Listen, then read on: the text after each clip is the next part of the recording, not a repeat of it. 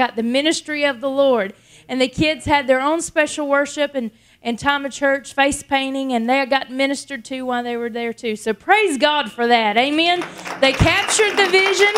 And I tell everybody that the Love Project is the baby that the Lord gives me every year. And so the pastor, we called to check on him and see how it went, and was telling him we was praying for him beforehand. He said, I need to talk to you later after. And we said, okay. He said, just so you know, your baby had a grandbaby this week.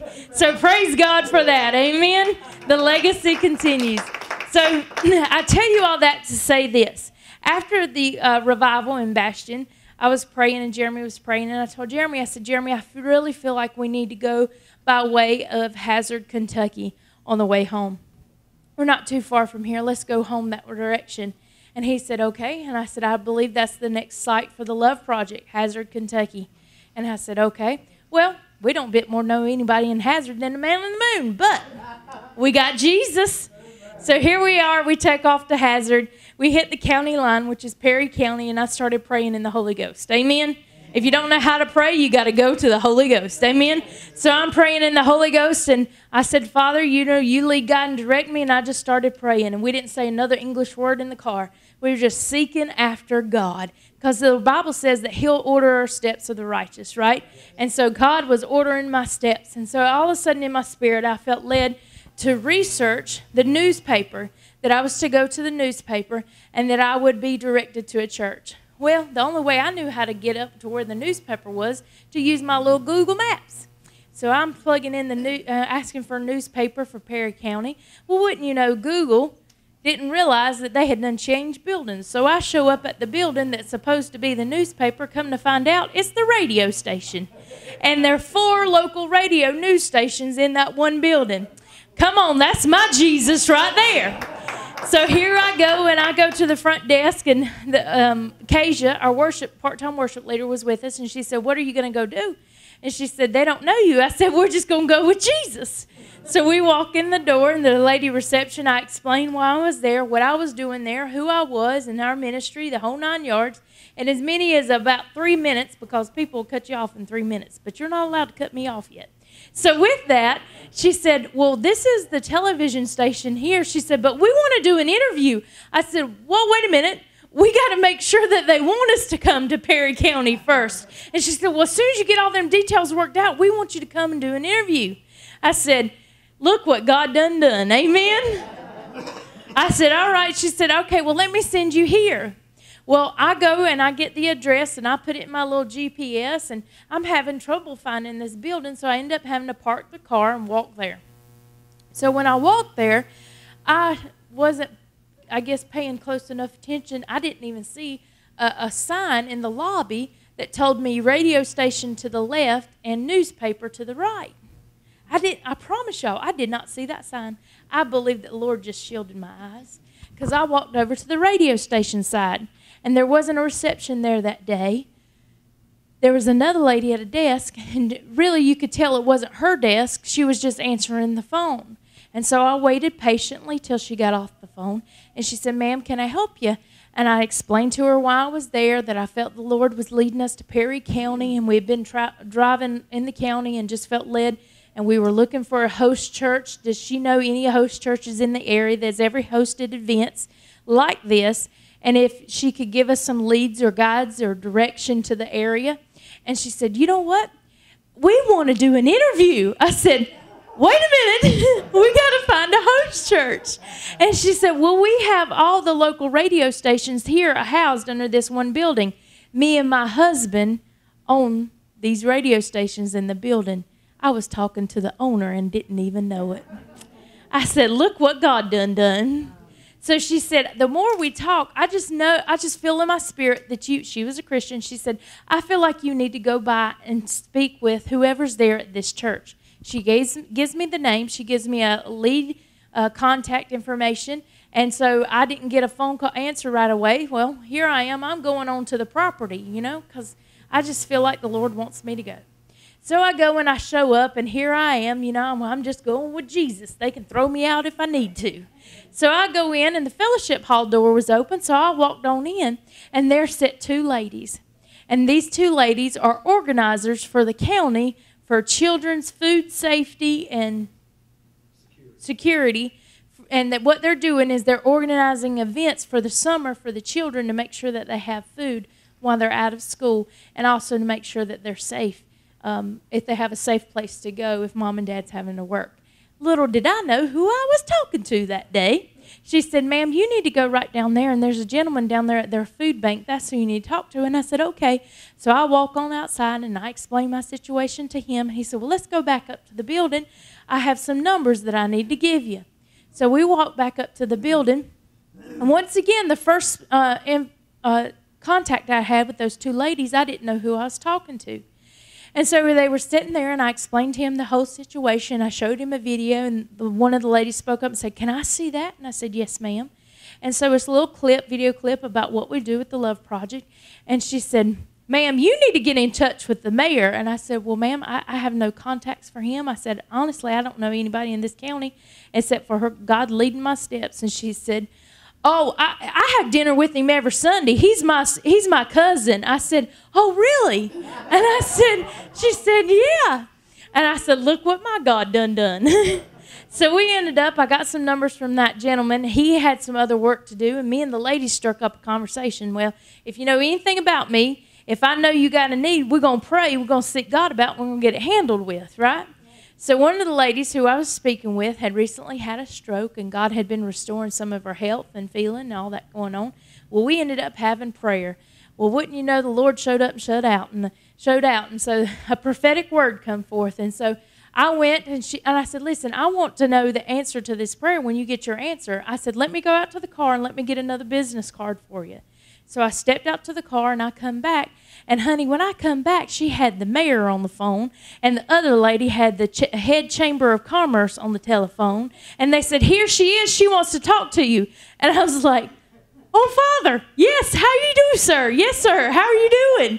Ended up, walked in the county, didn't know who or where I was going, but look what God done. I ended up talking with the mayor, the chamber of commerce, and what was the other county commissioners. I got to talk to them all while we were sitting right there. Look what my God done. So these two ladies, plus the mayor, the Chamber of Commerce, and the county commissioners are all looking, and they have a ministerial board for their county. And so the ministerial board, they're meeting, and they had a planning meeting at the end of June. And so we're hoping to get together. We're getting past the 4th of July, getting things settled in, and hopefully I'll be able to talk to them next week. Look what God done. Walked in the county, didn't know nobody, and walked out and knew the mayor, chamber of commerce, and the other guys, all put together. And God's working this thing out. So I just wanted to give y'all a testimony and tell you how God works things out if you're willing to say yes, if you're willing to be faithful, if you're willing to do what the Lord says. If He says turn right, you turn right. If He says turn left, you turn left. If you even got to Google it and get to the wrong place to get you to the right place, you're not going in the wrong direction. God is putting you on a journey that gets you to the full effect of what He needs to take place in your life, and that is through faith. If we had not said yes 10 years ago or 9 years ago to the Love Project, where would we be now? How many lives would have been touched? Yes, God would have made sure that they were touched in other ways, I feel sure. But God, out of one yes, over the years, our largest year was 3,500. Last year was 1,143. Our lowest year was 416 families. But look what God is able to do with one yes, and people that are saying, "God, here I am, use me in my little so that you can make it much." Amen? So with that, you say yes, but what's God asking of you? The Bible says, "They that hunger and thirst for my righteousness, for they shall be filled." And the Lord asked me that question again this morning when He said, "How hungry are you? How thirsty are you?" If you're hungry enough and you're thirsty enough for His righteousness, God will make a way every single time. Amen? Stand to your feet one more time. Hallelujah, hallelujah, hallelujah. Father, we thank you this morning. We thank you for the anointing of God. We thank you for faith increasing like never before. Father, we thank you that we're hungry and thirsty for real righteousness, and your word said that we shall be filled. God, I thank you that every household represented in here this morning, if there's a need, that it is met, it is satisfied in your word. God, every desire is fulfilled and every body is healed from the top of their head to the soles of their feet. Father, let the anointing of God destroy the yoke the enemy has tried to place upon their necks. And God, I thank you that we take upon you your grace, your faith, upon us your grace and your faith, that your yoke is easy and your burden is light. Father, for you, we are faithful to your word. I thank you that faithfulness awakens in the people's hearts, a commitment to do your will more than anything else. God, I thank you for it right now. Now, Lord, we just pray for Jeremy that he brings forth the word, that the anointing of God would be like fire and honey off of his lips, God. The Lord, when he opens up his mouth, is a point of contact for the anointing, and that word coming forth is a two-edged sword, one to cut and the other side to heal. Father, I thank you that you're opening up such a manner that healing wounds are taking place in Jesus' name. Hallelujah. Hallelujah. Give the Lord another hand as you're seated. Amen. If you would, grab a Bible and go with me to Psalm 1. And we'll do verses 1 through 3. And I just wanted Nikki to share what was on her heart and talk about the love project or whatever the Lord led her to do. Because there was a key element in that. If you notice, somebody will ask me sometimes, why don't you pray before you preach? You have Nikki pray. And I do that anytime she feels led to, or anytime I get the chance, I'll have her pray before I preach for one simple reason. She's praying in English to where y'all can understand her, and I'm over here on the side just praying in the Spirit. See, I just feel led to share this with somebody that maybe you need wisdom, you need direction. When we went into Perry County, what were we doing? We were praying in the Holy Ghost. Somebody will say, brother, I need wisdom. I need direction. All right, well, let me help you. The Bible said that all the treasures of wisdom and knowledge are hidden in Christ. Now, where's he live? Is Christ in you, the hope of glory? The Bible said you have the mind of Christ. Well, I can prove that's not up here in your brain. How do I know that? Because Jesus would never forget where he put the car keys this morning. He'd never forget where the TV remote was. Come on. So where's the mind of Christ? It's right down here in your spirit. The Bible said you have an unction from the Holy One, and you know all things. So if you really want to walk in God's wisdom, the first thing to do is quit saying, I don't know. Quit running around. Well, I don't know what I'm going to do about this. I don't know how I'm going to handle that. Help me, Lord. I don't know. God's in heaven saying, yeah, I know that already. That's obvious. But I gave you a way to find out. And without breaking it down, because this is a whole separate teaching, I was talking to somebody the other day, and Jesus used parables when he taught. So let me give you one right now. Y'all remember those old-fashioned wells that you had to take a bucket and let the bucket down to draw water out? You've got a well of wisdom in your spirit right now. All the wisdom you ever need for any situation you're dealing with is in that well. Now, praying in tongues is letting the bucket down. That's how you get the wisdom out of that well, out of your spirit and into your understanding. And that's a whole other time teaching I don't have time to develop, but praise the Lord, there it is. Psalm 1, starting at verse 1. If you have it, say amen. Amen. We're going to talk this morning about becoming a tree of blessing. And I'm going to quote from the New Living Translation. It says, oh, the joy of those who don't follow the advice of the wicked, or stand around with sinners, or join in with mockers. But their delight is in the law of the Lord. They meditate in it day and night.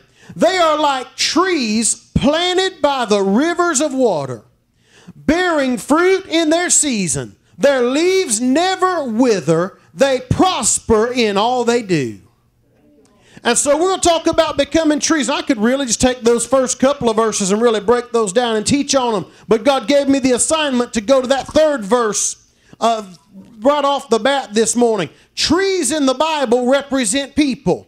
The Bible talks about the anointing in Isaiah 61. Jesus quoted about his ministry. And he said this in verse 3. He said, this is the purpose for the anointing we're talking about. He said, to appoint unto them that mourn in Zion, to give them beauty for ashes, the oil of joy for mourning, and the garment of praise for the spirit of heaviness, that they might be called the trees of righteousness, the planting of the Lord. There's another verse I love in Psalm 92 where the Bible said, the righteous shall flourish like the palm tree. Why do I like that? When we talk about you being a tree of righteousness, we're talking about a tree is something that stands firm. It's something that stands strong. And God's intention for his people is that no matter what comes their way, no matter what they have to deal with, they stand strong until the victory's been seen. Notice I didn't say that they stand strong till the victory's been won. Because if we're just standing strong till the victory's been won, we could sit down already. Jesus already won the victory when he rose from the dead 2,000 years ago. The deal with you is you're not trying to get the victory. Your job is just to stand in the victory Jesus already gave you and say, no matter what comes my way, I'm more than a conqueror through him that loved me. And it's the knowledge of what Jesus did for me and the victory he's already accomplished that enables me to stand strong. But he said something about this tree. He said this tree, they'll become like trees planted by the rivers of water. Now think about this. If I'm planted by a river of water, I don't have to worry if a drought comes my way. I don't have to worry if a recession comes my way. Because this river he's talking about ain't drying up. The rivers in the Bible represent a lot of things. They represent the outpouring of the Holy Ghost. Jesus said, he that believes on me, as the scripture has said, out of his belly shall flow rivers of living water. Rivers represent blessing. In Psalm 36:10, the Bible talks about the Lord making us drink from the river of his pleasure. From the river of his joy, in other words, the river of his delight. And if I'm constantly drinking in the presence of God, my roots are going to go down to where nothing can move me. The Apostle Paul talked about being rooted and grounded. In Ephesians chapter 3, he was praying for the church. He was praying for Christians to grow up. I don't know about you, but I think we need a whole lot more prayer along those lines in the day and hour we're living in. There are some folk the Apostle Paul wrote to and said, I grieve, I weep for you, because now when you should be teachers, I'm still having to teach you. He talked to other folk and said, I'm praying for you because when you should be on meat, you're still on milk. This was his prayer for the church, and I'm just going to read verse 17. But it would do all of us good to take this prayer out of Ephesians 3 and pray it over ourselves on a daily basis. Here's what he said. He said that Christ may make his home in your heart as you trust in him, and that you may be rooted and grounded in love. I like that. What are my roots going down to? I'm being rooted and grounded in love. Why? Because the Bible, first of all, said love never fails. Somebody said, well, brother, I try to walk in love. See, if I'm being rooted and grounded in something, that tree right out here, whatever tree is in your front yard, it's not going, man, I'm trying to stay connected to the soil. I'm doing the best I can to stay connected to the soil. Man, it's being tempted to just jump out of the soil, but I'm doing everything I can. No, honey, that tree's got roots going down. You can't just pick that tree up and move it and get it out of the soil because it's rooted in that thing. We need to get to the point that the devil can't just move us out of love whenever we get tempted to. We say, you know what, I'm rooted. I'm grounded in the love of God, and I don't care what happens to me. I don't care what somebody says. I don't care what anybody else does. I love them, and I'm not going to stop loving them with the love of God, because if I keep on walking in love, I'm going to walk in victory.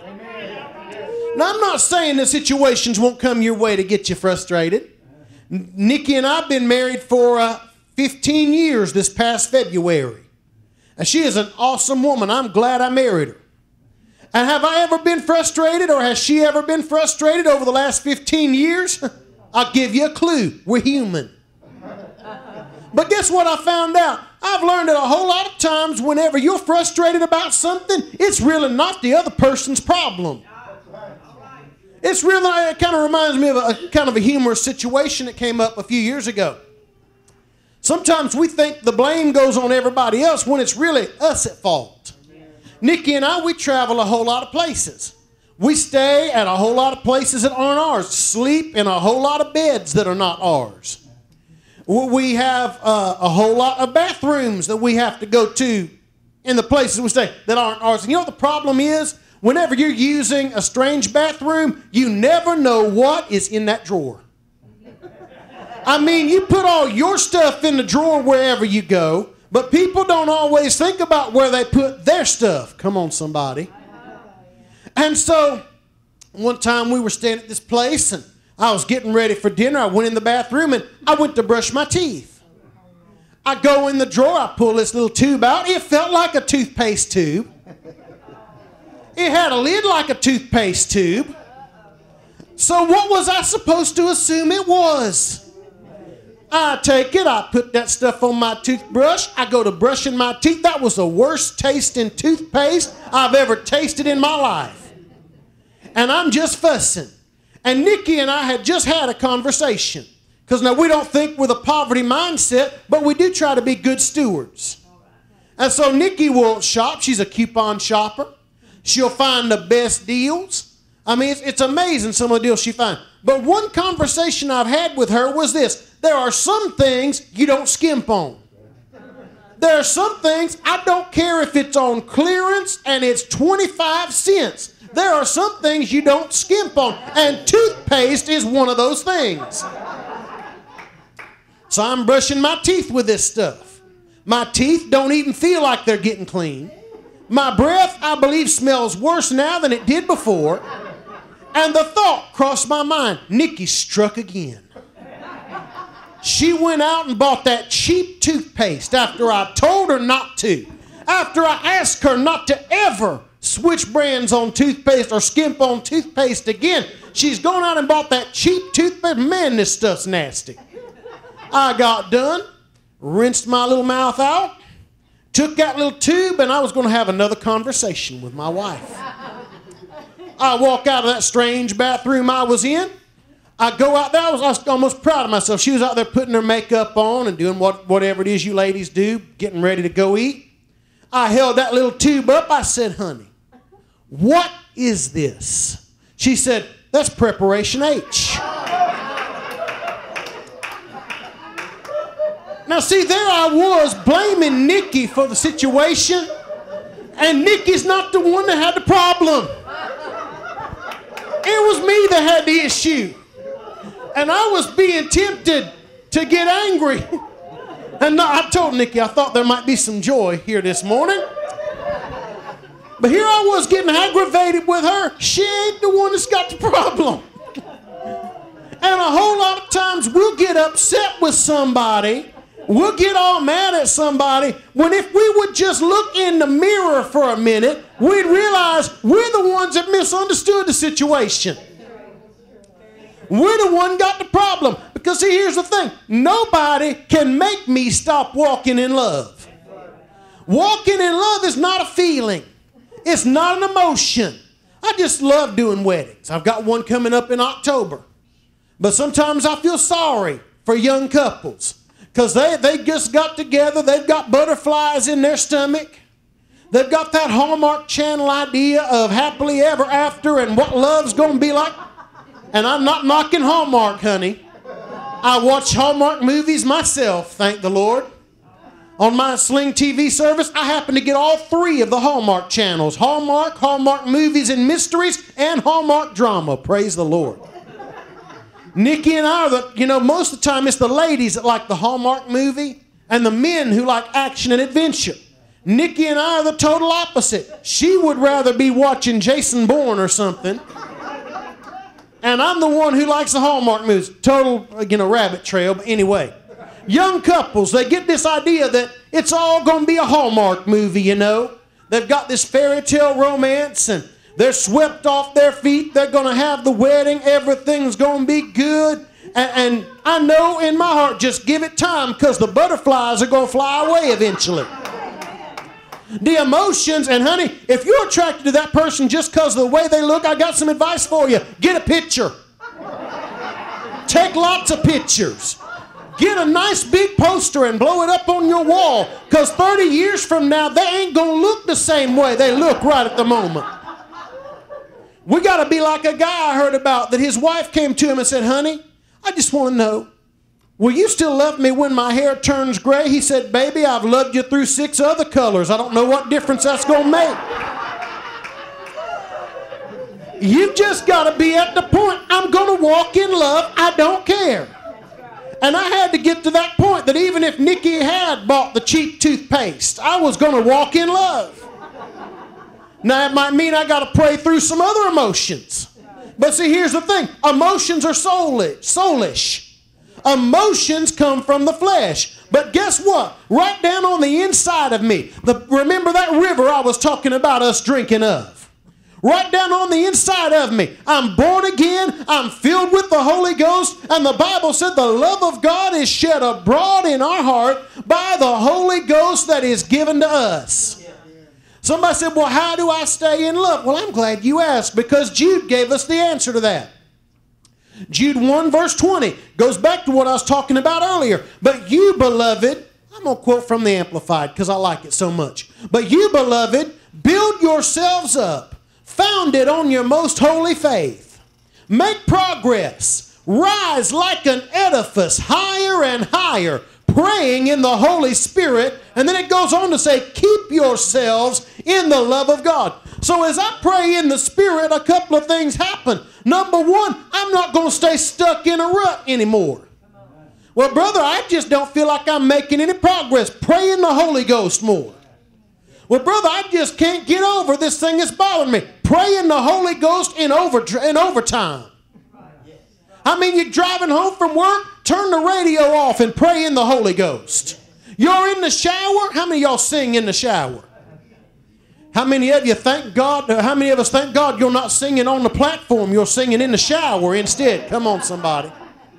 But here's the deal. I get in the shower, I'll sing, but it's just me and Jesus. So I might as well not sing in English while I'm in that shower. I'll lift my voice and start to sing in the Holy Ghost. Why? Because number one, as I sing in the Spirit, I receive a fresh infilling. Number two, as I sing in the Spirit, it's a release of joy. As I sing in the Spirit and pray in the Spirit, it builds me up above. I rise like an edifice, higher and higher. I rise above that offense that came my way. I rise above that irritation I had to deal with last week. You'll rise above that conversation with your spouse about the cheap toothpaste. Come on, somebody. You'll rise above all of it, praying in the Holy Spirit, and praying in the Spirit will also help you stay in the love of God. And so when somebody hurts your feelings or you get offended with the boss at work, just take some time. Go someplace where it's just you and Jesus and pray in the Holy Ghost. If you can't get away, then stand there and under your breath. Now don't make a scene to where everybody on the job hears what you're doing. Come on, somebody. Stay on just you and Jesus and just be standing there. Praying in the Holy Ghost under your breath and stay in the love of God. Secondly, the Bible said this tree produces fruit in every season. And I love that. No barren season. No dry season. No season where that tree dies and the fruit falls off or whatever. It's producing new fruit. And as you meditate on God's Word and you stay planted in His presence and in the love of God, you're going to start producing some fruit.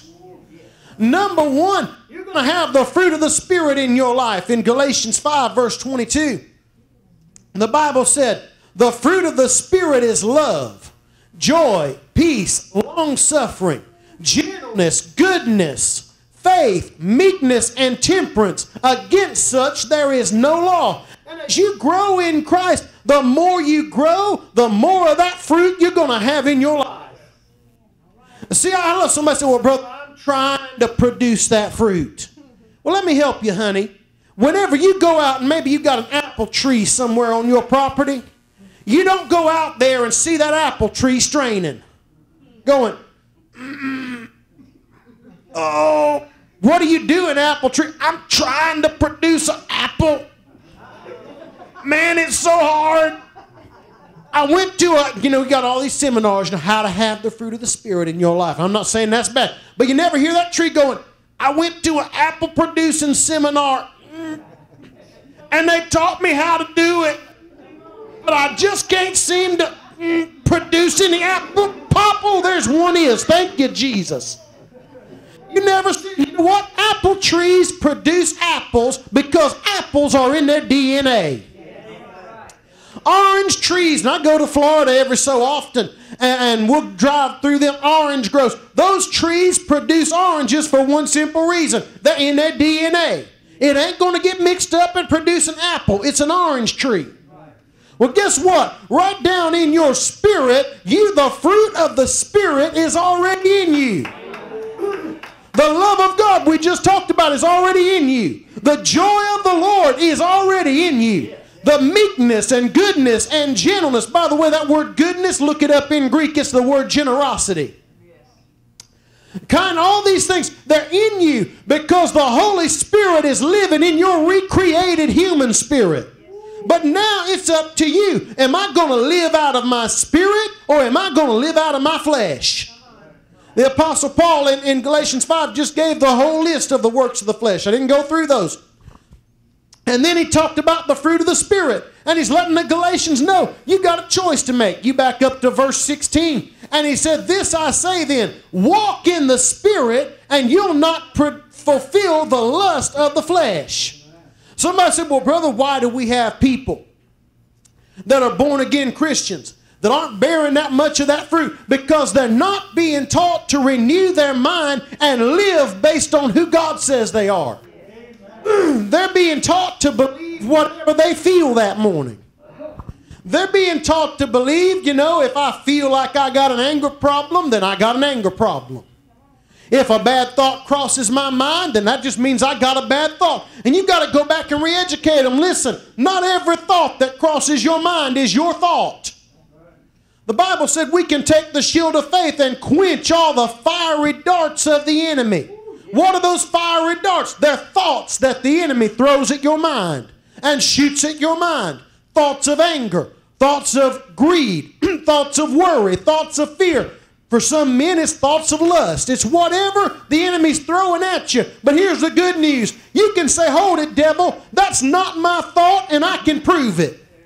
I am born again. I am the righteousness of God in Christ, according to 2 Corinthians 5:20. So if it's not a righteous thought, it didn't come from my spirit.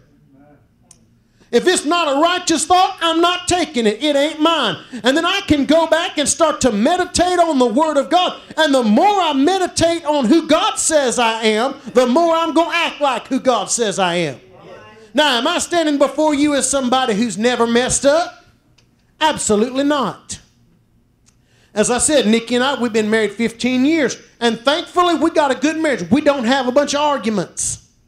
We just have had moments of intense fellowship every now and then over the last 15 years. But there's a reason for that. We have passed up some marvelous opportunities to have an argument.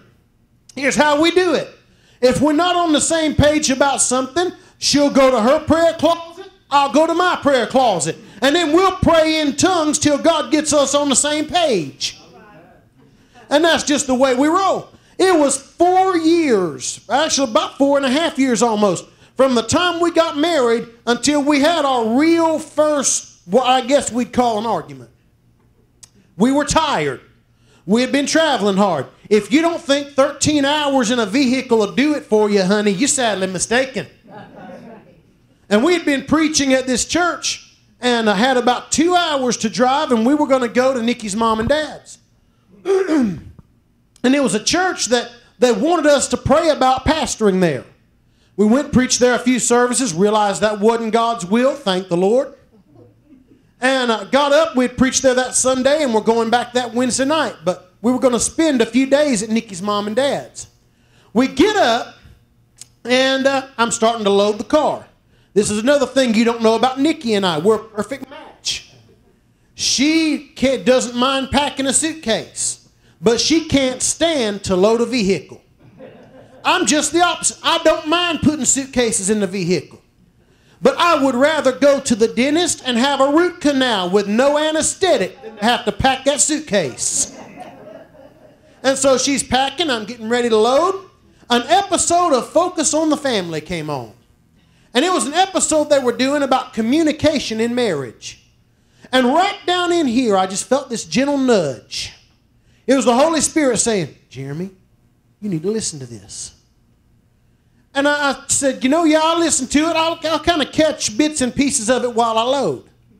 I do the best I can to listen while I'm loading the car. And I felt like, no, you need to sit down and hear this whole episode. Have you ever tried to negotiate with the Holy Spirit? It doesn't work so well. Because he'll let you do things your way, but then you're going to reap the consequences in the long run. And so I said, you know what? I'll hear what I can while I load the car. And then tonight, this program reruns at 8:30. So I'll just go load the car and listen to what I can, and then I'll sit down and catch the rerun tonight at 8:30. Or if we get gone in time, I'll turn it on in the car. So I listen to those bits and pieces. I go ahead and load the car. We start going down the road. Nikki and I were tired. We'd preached 2 services. Didn't sleep very well because for some reason the smoke detector in that trailer went off every morning at 3 a.m. You're just laying there and the smoke alarm starts going off.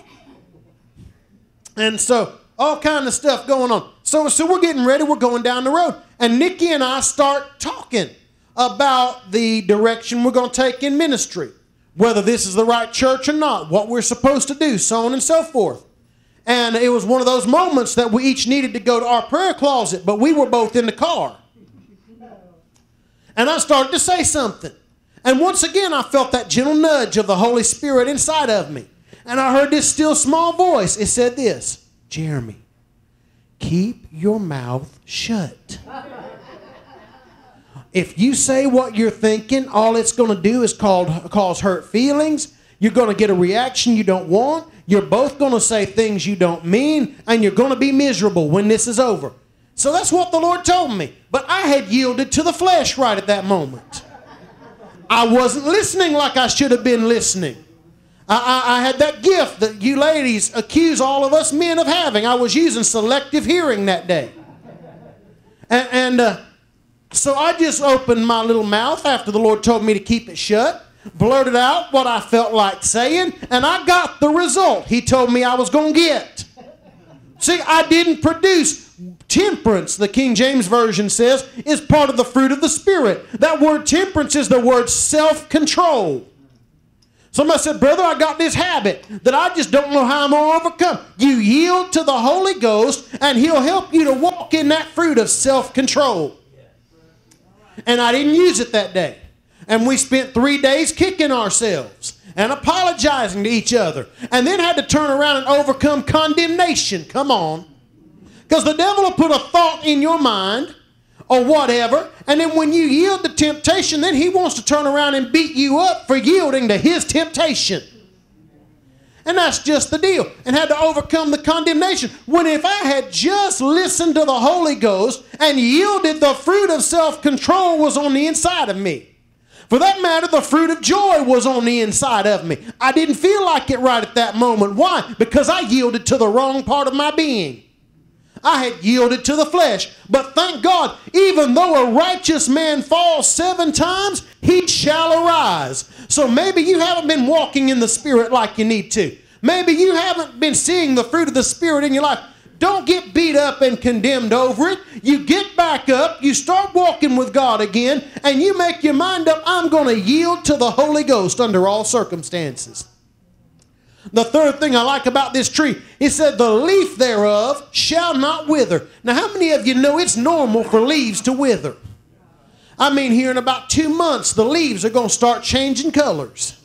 It's going to be the prettiest time of the year, and all kinds of gorgeous colors. Then in about October, the leaves are going to start falling off like crazy. That's just normal. But you know what? If the leaves aren't withering, that tells me something. That tree's being renewed every day. There ain't nothing dying on that tree. There ain't nothing going bad on it. That tree is getting all the nutrients it needs. The climate is where it needs to be. God is preserving that tree and stopping the leaves from withering. And I love that. The Bible said in Psalm 103, bless the Lord, O my soul, and forget not all his benefits, who forgives all your iniquities, who heals all your diseases, who saves you from destruction, who fills your mouth with good things so that your youth is renewed like the eagle. And I claim that every day, my youth being renewed. Nikki speaks it over herself. I'm getting younger every day. I mean, brother, I don't care how old you are. You ain't got to spend the last years of your life in pain. You ain't got to spend the last years of your life weak. You can stand on the word of God and say, Father, my youth is being renewed. We got blessed to go out on the bayou when we were in Louisiana. Folks that live so far back on the bayou that the only way to their house is by boat. And I loved every second of it. Got to meet some of the folks down there. I got to meet the pastor of their church. Pray for them. They're not believing for a church bus. They're believing for a church boat. To where they can haul people across the bayou to the church. And Gord's planning, believing God that we're going to get to go there and preach revival sometime. But the pastor was going to come out, and everybody just calls him the Rev. The Rev was going to come out and show us and talk to us about the history of the bayou. So we are in this little boat. We sail right up to his house a little bit up the hill. And Brother Nathan, that's our friend who grew up in that area, had told Nikki that the Rev was one of the older folk in the area. And so the Rev comes down out of that house, and he looked like he was in his 50s, maybe 60. Nikki leaned over to Brother Nathan and said, I thought you said that was one of the old folk. Come on, brother. If you're 60, you ain't old.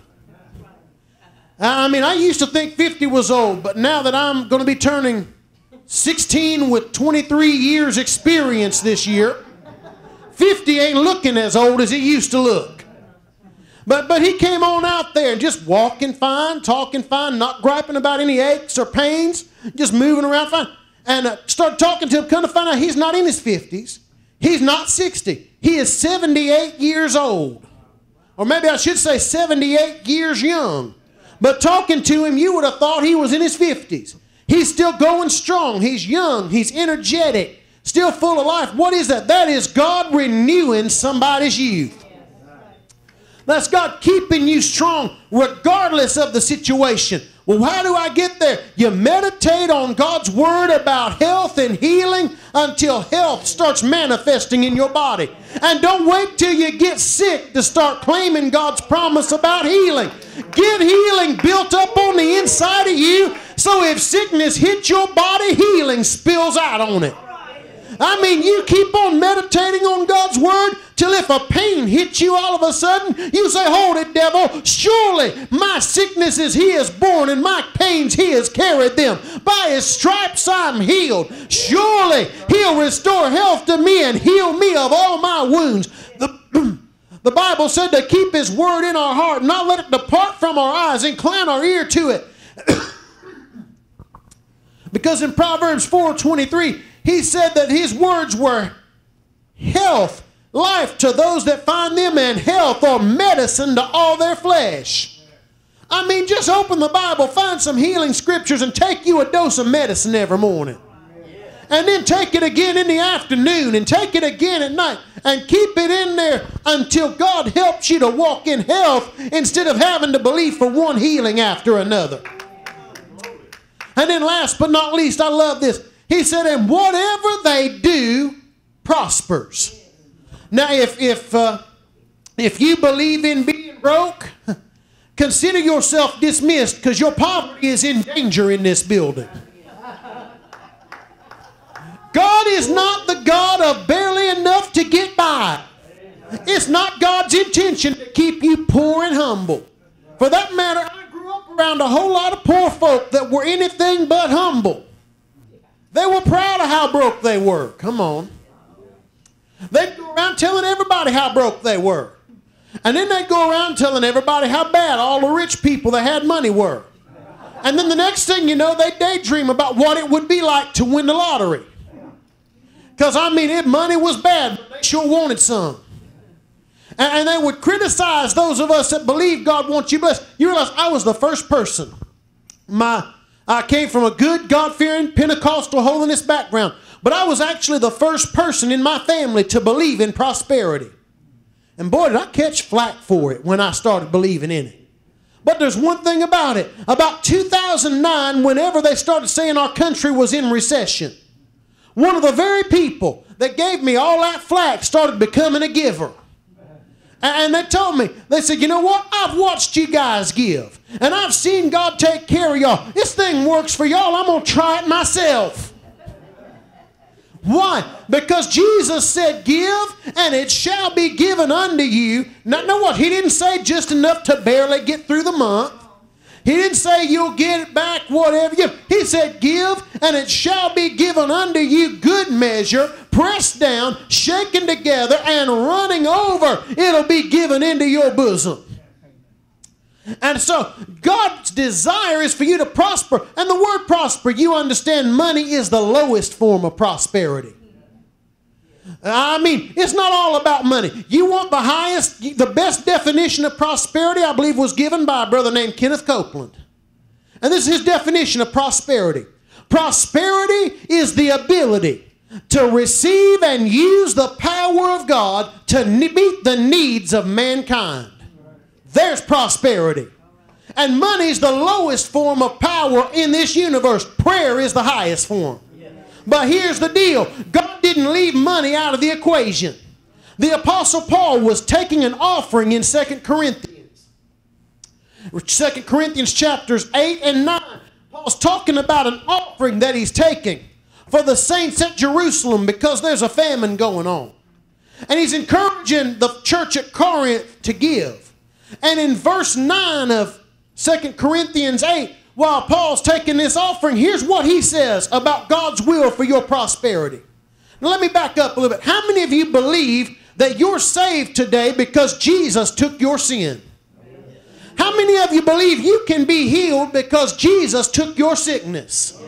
Well, according to the verse we're about to read, that's not all he took. 2 Corinthians 8 verse 9, this is when I claim myself on a pretty much daily basis. He says, for you know the grace of our Lord Jesus Christ, that though he was rich, yet for your sakes he became poor, that you through his poverty might be made rich.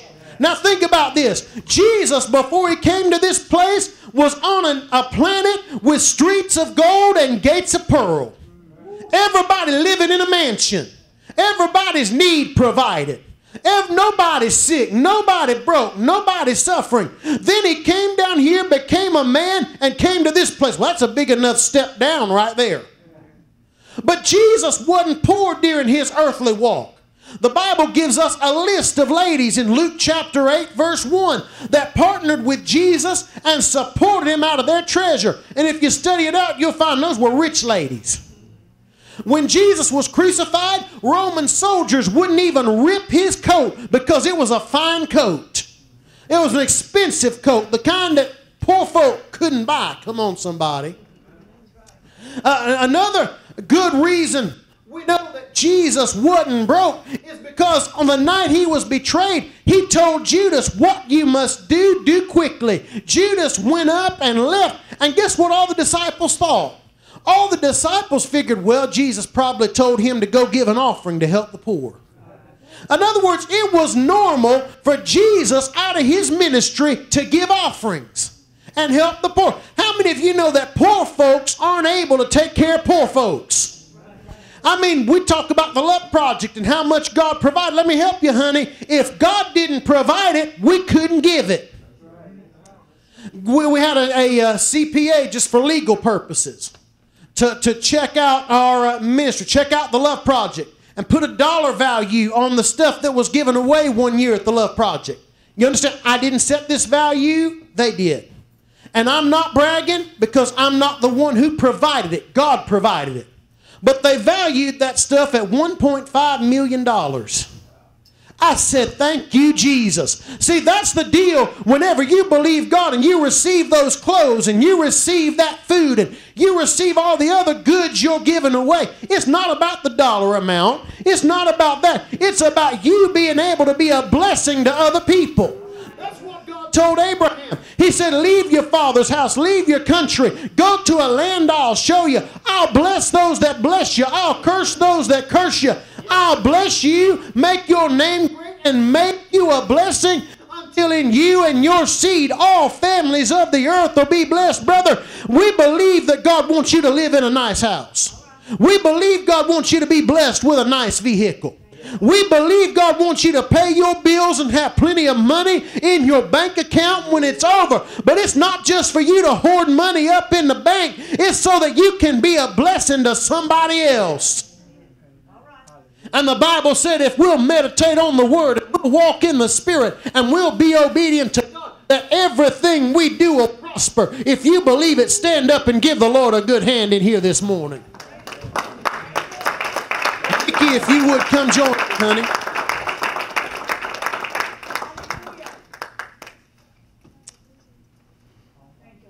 Amen.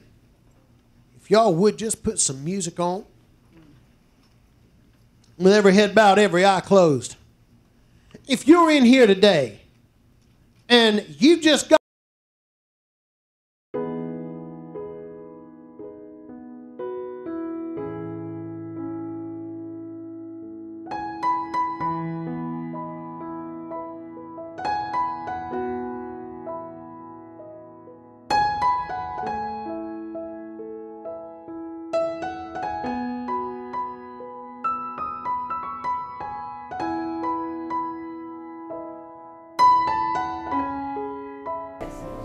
Good.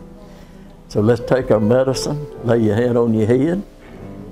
Say, body, in the name of Jesus, obey the Bible. The Bible declares, by Jesus' stripes, I'm healed. Hallelujah. Healed, healed.